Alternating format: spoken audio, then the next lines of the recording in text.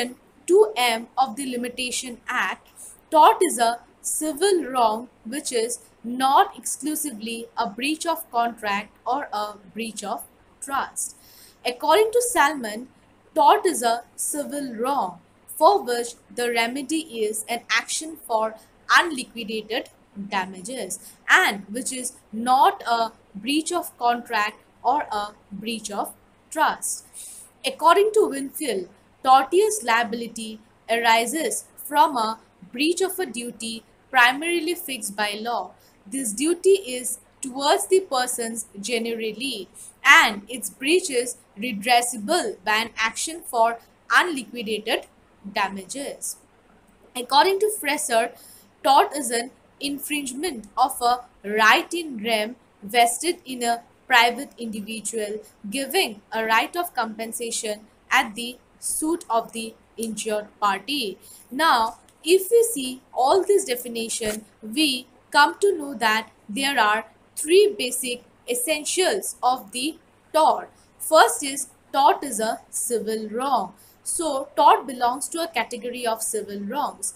In case of civil wrongs, the plaintiff institutes a civil proceedings against the defendant, and in such a case, the main remedy is remedy for damages. The plaintiff is compensated by the defendant for the injury caused to him by the wrongful act or conduct on the part of the defendant. Second is tort is other than a mere breach of contract or a breach of trust.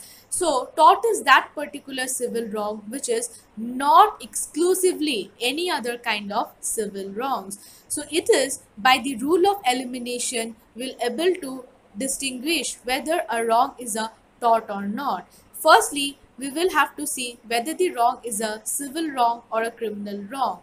Secondly, we'll have to see if it is civil wrong, whether it belongs to any recognized category of civil wrongs. So, if it belongs to any recognized category of civil wrongs, then it is not a tort. But if it does not belong to any recognized category of civil wrongs, then we can say that that particular wrong is a tort.